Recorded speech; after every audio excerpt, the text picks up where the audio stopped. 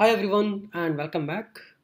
Welcome to this playlist about JavaScript, and here I'm covering some miscellaneous and important aspects. Today we are going to talk about JavaScript classes. So like with the introduction of ES6 now we are able to write classes in JavaScript.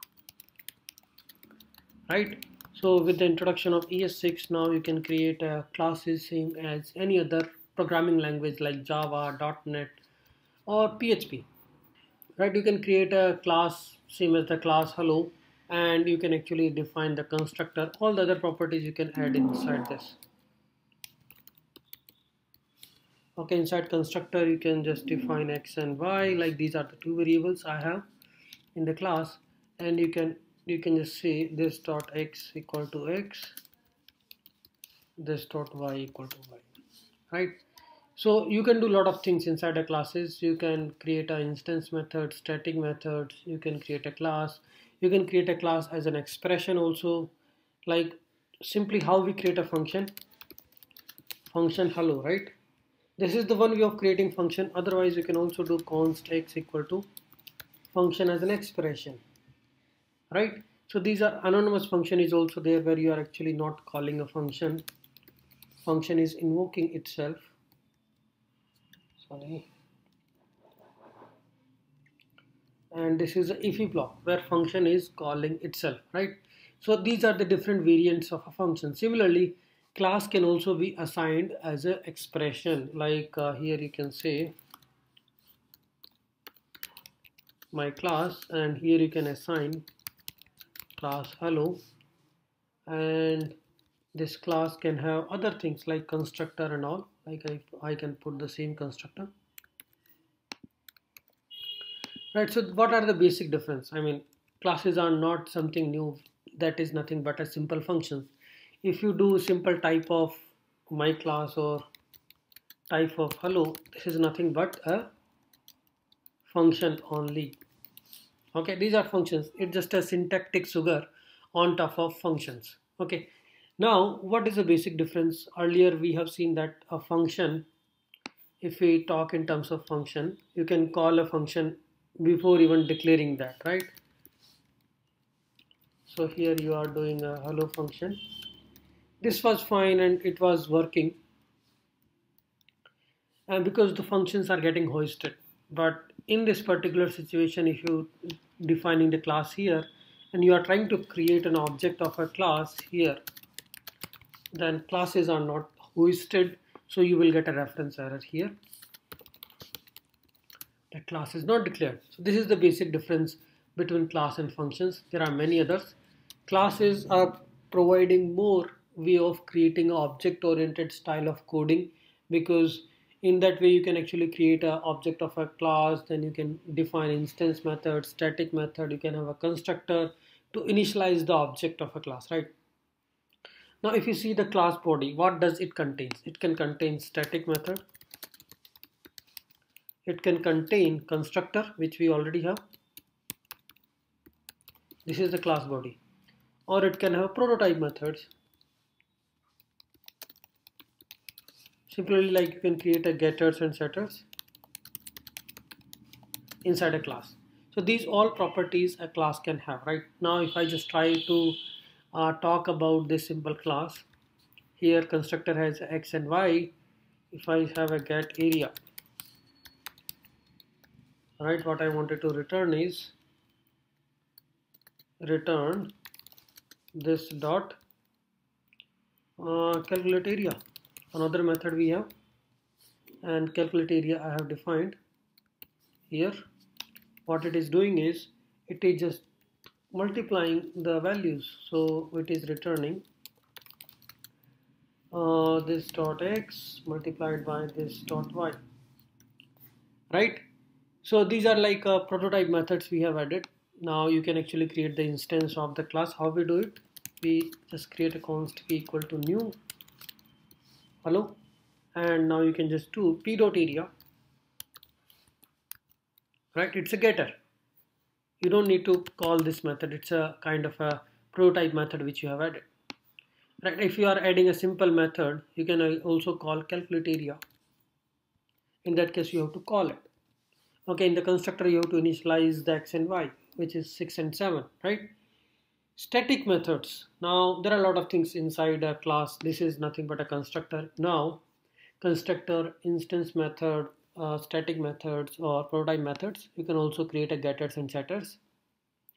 Now what we are doing is we have a constructor, that is fine. Okay, now we can also create a static methods. Static methods are those methods for which you don't need an instance to call. So like in distance, I created this method, and what this method is doing, it is taking two arguments, a comma b. Okay, I mean we are just trying to calculate the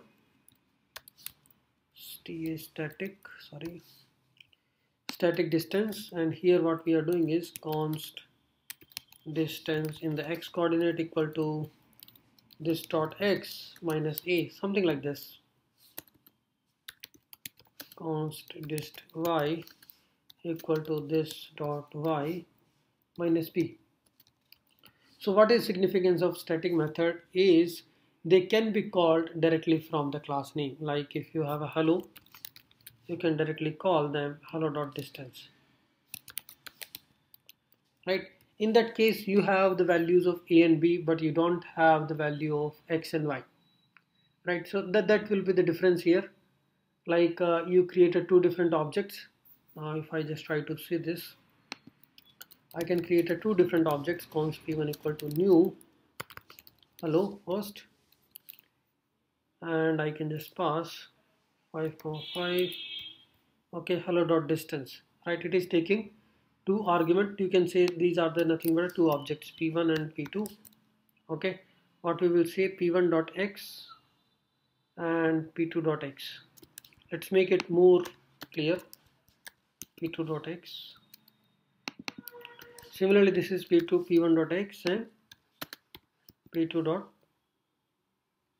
sorry, and we are creating two different objects,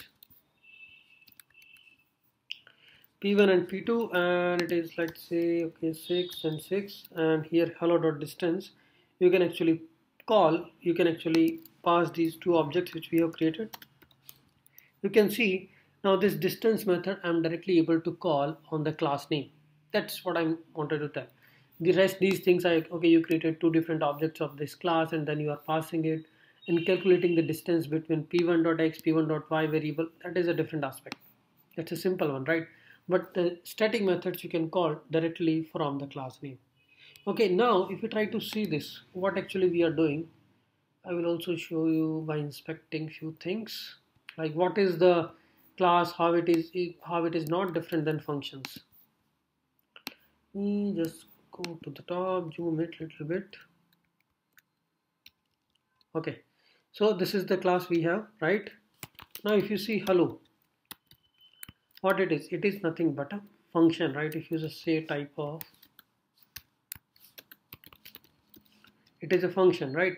If you just try to see hello.prototype, it is pointing to the constructor of the function, not this class constructor. Okay, now if you just try to see this, you can see here the constructor is pointing to the class hello. Earlier it was pointing to the functions, right? Here it is a class. And you can see the proto is pointing to the capital O object, right? So what I'm trying to say is when you're creating the object of this class, how we do it, using new hello. This is the same way we create a object through the function, right? Now if you just do this object, you can see x and y are undefined. Let's initialize it with some value. Object is already declared, so let's put it as object1, right? X and y both are initialized. Now if you see the proto is pointing to the constructor function of class hello, right? And the further proto is pointing to the capital O object.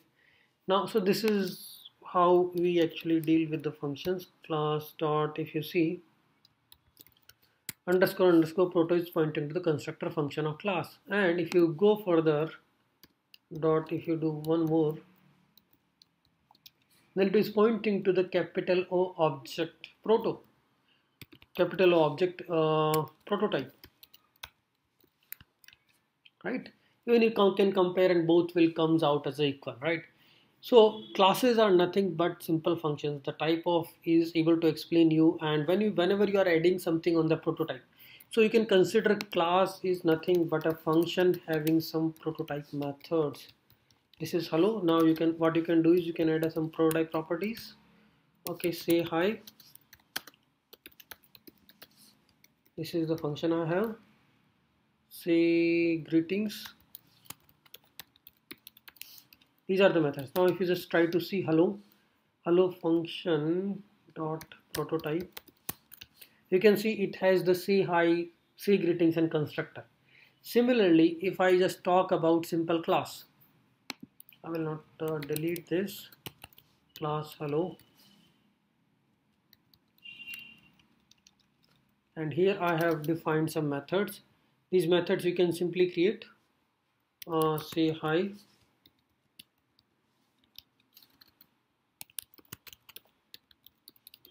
say greetings. Okay, these are two methods in the class. Now if you just try to see what hello contains, hello dot prototype, you can see the same things are coming. Say hi, say greetings. Here also you can see say hi, say greetings and constructor. So it's nothing, it's same, right? So if you just try to create an object of either a class x1, I'm creating an object of this class, and if I just take a look onto this is hello one, and I had one class also, one function also, which is hello. So I will create an object x2 for that. New hello, and if you just try to see x2, so that is also here. The difference is here it is pointing to, so this is an object, right? That object we are creating from class, this object we are creating from constructor function of a function, right? So here you can see in the proto we can have a say hi, say greetings. Here in the proto also we can see say hi and say greetings and constructor. Further, if you just talk about the proto of this, you keep going down, proto, it will point to the prototype of the capital O object. Same thing if you just do with x1, proto is pointing to the constructor function, and if you just go one more proto, it is pointing to the capital O object prototype, right? So this is how your classes are working. Now what else we have? We can actually create a static methods, we can create a getter setters, we can create a instance methods. So whatever we are creating using functions like simple function animal, okay, inside this function now you are creating the prototype of it. Animal.prototype, prototype simply speak, they can't speak, so we will just say nothing. Okay, other properties also you can add. These are the instance property you are adding. Animal.eat. So what is the difference between this property and this property? This you are adding as a in the prototype. So all the objects will have these speak methods whenever you are creating the object of this animal function, and this is the native property you are adding to the animal. Now what we can do is we can create an object, const object equal to new animal. This is how we can create a object. Okay, so let speak equal to, what we can do is object dot speak, right? So what it is, you can actually directly call this and you will get the value, and let eat equal to animal dot eat. I mean you can directly call it. So we got the animal dot eat property, and then you can call it, right?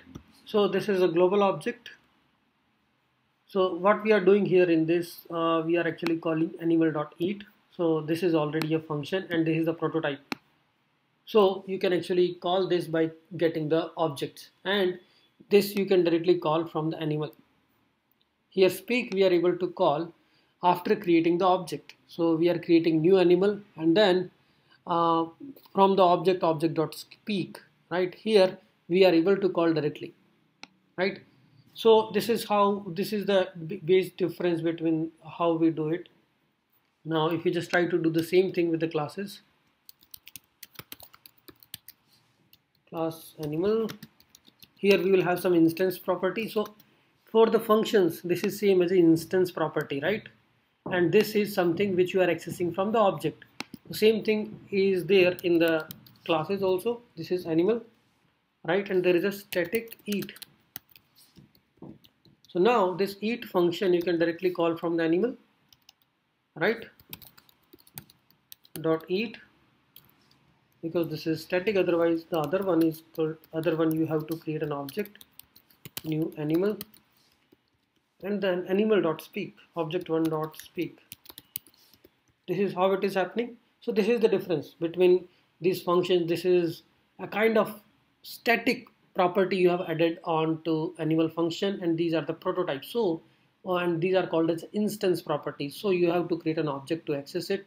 You can access it directly, right? So this is the difference. Instance properties, like whenever you are creating the class and all, these are all instance properties.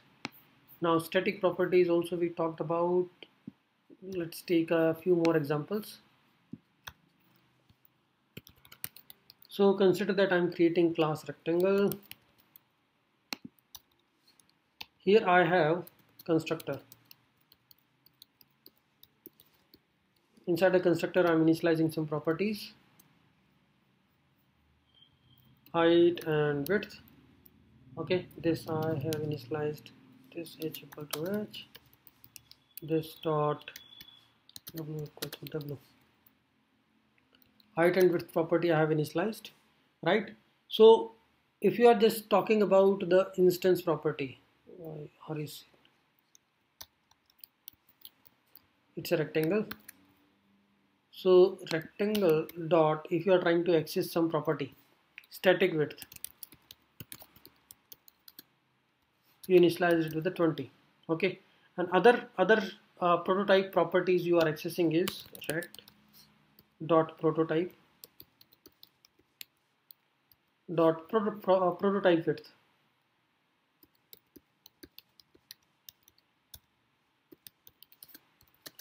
So this is also a difference. This is a static property you have added on this rect, or this is the prototype property you have added onto this rect. So if you are going to, all the objects of this class can access this property after creating the object, and this is a static property you have added. Okay, so we have created this simple animal class, right? Now what we can do is, this is the scenario where I'm talking about parent class and child class, right? You can create a child class, like here can be a class dog. Class dog extends animal, and this is a child class. So if you wanted to, if you have a constructor in the child class, then you have to use a super keyword to call the parent class constructor. How it works is, you just put a constructor there. First of all, you have to call super class constructor. So super name, here I'm passing name, and then you can have a speak method if you wanted to have it. Otherwise you can also call the parent class method, because this dog class is extending the animal, so dog class will also have the speak method when you are extending it. So now if I create an object, simple dog, and you just put a name, right? Now I can just call x.speak. Right, similarly you can also create a cat class, right? That is also extending animal, and it has a constructor. So using super keyword, the child class constructor need to call the parent class constructor, so that you will have this name available in the parent class, and when you are calling this speak method, the data is available in the parent class, because the method is defined in the parent class, right? So x1.speak. So this is how the inheritance works in JavaScript with simple classes. This is already there in the functions. Here we are writing classes, so we are just looking at it. Otherwise, and you can also override these methods. I mean, if you want to have your own speak method, And what you can do is you override this method. Okay, my on method for dog. Here you can say my own method for cat. That means if you wanted to use the parent class method, that is fine, otherwise you can override it, and then this is how it will work, right?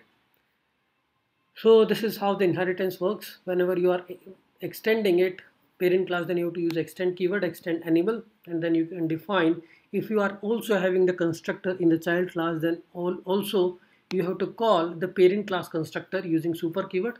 Like if you have some multiple argument, name one, you might be having some other properties for this particular class itself, but if you wanted to initialize the parent class constructor also, then you just pass that value to the parent class, because there are some common properties which you are extending from animal. So like here is the name and breed, let's say,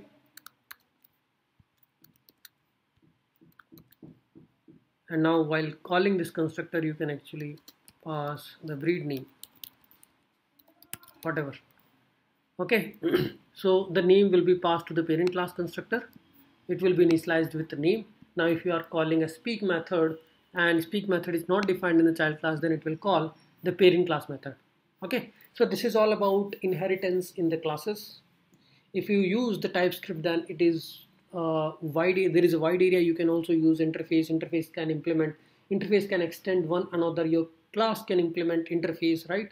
So all these things came into the picture. You can also create abstract class, abstract methods, your class can extend the abstract class. All those object oriented concepts came into the picture, and that will be more useful when you are looking for object oriented style of coding in JavaScript.